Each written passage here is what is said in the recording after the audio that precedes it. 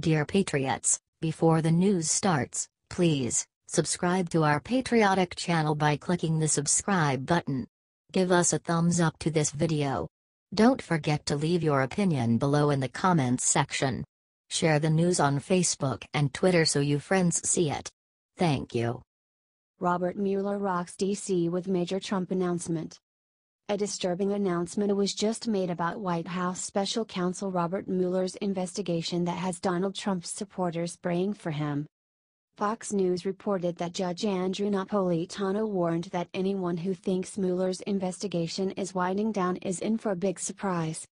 "I believe he's gearing up and the president remains in his crosshairs," Napolitano said during an appearance on Fox and Friends.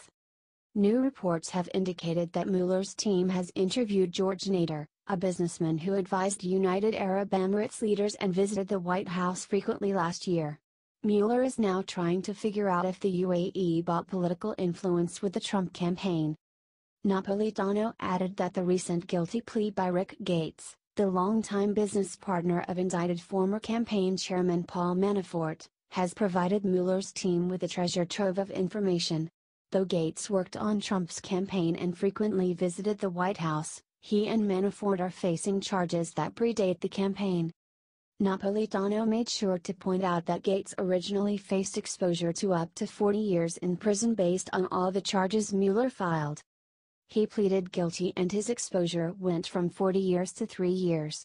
He obviously is prepared to tell them a lot of information to get that exposure to go way down. "This is unbelievable," he said. The Fox News senior legal analyst also discussed the strange events surrounding fired Trump aide Sam Nunberg, who dared Mueller to arrest him and refused to go before a grand jury.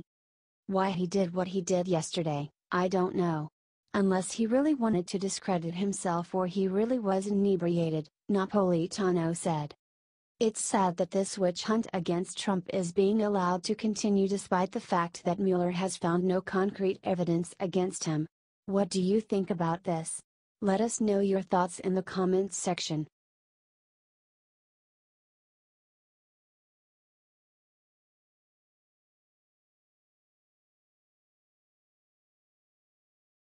Uh-oh. Obama in talks with Netflix to develop radical left TV series. Barack Obama refusing to leave the public spotlight. Doesn't he know his 15 minutes are up? Shame. The Obamas are now negotiating with Netflix to develop a series. From Downtrend. Netflix is apparently too successful and needs to hemorrhage some cash. They've already dropped millions on flops from Dave Chappelle and Will Smith, so now they want to pay Barack Obama big bucks for a TV series even liberals couldn't bring themselves to watch. Remember how boring he was as president? Now imagine that in TV show form. The Daily Wire has more. The real first reality star president is in talks with Netflix. On Thursday, the New York Times reported that former first couple Barack and Michelle Obama are in talks with Netflix concerning a potential series of shows for the streaming service. According to 44, his administration was scandal-free. He actually said that. From Washington Examiner. Former President Barack Obama appeared to take a thinly veiled shot at President Trump and his administration during a closed-door speech in Boston last week, saying that his White House didn't have a scandal that embarrassed us. Obama made the comment Friday while addressing attendees at the MIT Sloan Sports Analytics Conference, hosted by the Massachusetts Institute of Technology. Strict rules were put in place prohibiting the sharing of images and video of the off-the-record speech. "We didn't have a scandal that embarrassed us," Obama said. "I know that seems like a low bar." He also said, "You didn't hear about a lot of drama inside our White House." Breitbart has more. But Obama failed to mention reports of his press secretary Robert Gibbs's cursing at Valerie Jarrett and First Lady Michelle Obama. Gibbs left the administration soon after. Obama admitted there were arguments among his team of rivals in the White House but said it was more about people trying to solve tough issues. "I did have a strong bias towards people who just wanted to get things right, get things done, as opposed to people who were obsessed with 'I want to be right. I want to prominent. I want to have my name in the headlines,'" he said. "And if you can create that culture, then you are more likely to be successful." Just go away, please.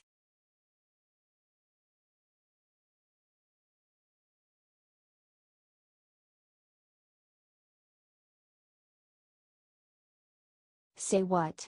Hillary Clinton to receive major award for her impact on society, America laughs. Hillary Clinton deserves nothing.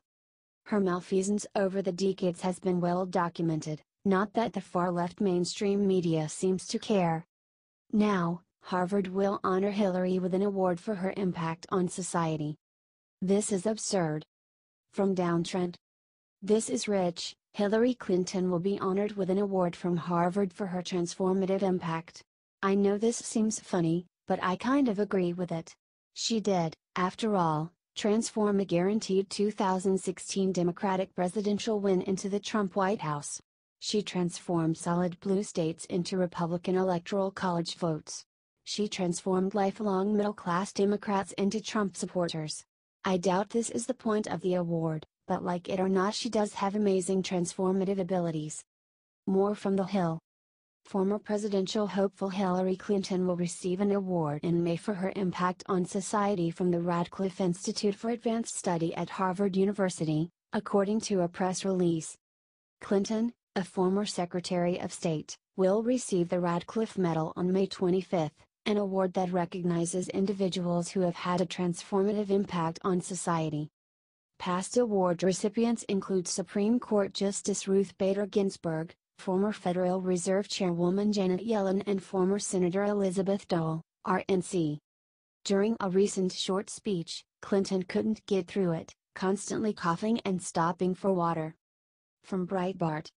Hillary Clinton's latest rallying cry for women's activism was disrupted by a coughing fit, recalling her health struggles on the 2016 campaign trail. Clinton spoke for about 8 minutes on Wednesday for a live stream video to the 2018 Makers Conference, urging women to continue fighting to keep sexism out of politics. The Federalist has more on Hillary.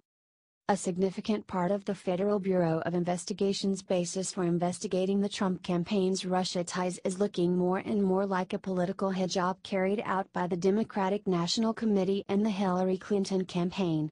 Her campaign's fingerprints are on at least 3 separate pieces of information fed to the FBI, including the Christopher Steele dossier Republicans say formed the basis of a secret warrant obtained to spy on Trump campaign associate Carter Page. A former State Department official confirmed on the record Thursday that Clinton associates were funneling information to Steele as he was compiling a dossier commissioned and paid for by the Clinton campaign and DNC. That's on top of the recent revelation that a top Department of Justice official fed the FBI information compiled by his wife, who was working for the firm Clinton and the DNC were paying to dig up dirt on Trump. Fusion GPS. Is this real life?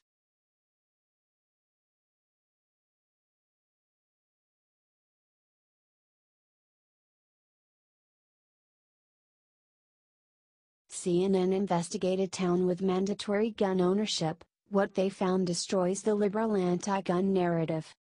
CNN, of all places, stumbled upon a story about gun control that throws the entire liberal argument that more guns lead to more violence into complete disarray. The story involves the town of Kennesaw, Georgia, which has a unique law on its books that many believe dates back to its founding, but was only enacted in 1982. Kennesaw, with its population of 33,000 residents, requires some citizens to own a gun. The law states that every head of household residing in the city limits is required to maintain a firearm, together with ammunition. With every liberal media outlet declaring that guns themselves cause violence, one would have to assume that Kennesaw looks like an old Wild West town, shootouts at the local bar, duels at high noon.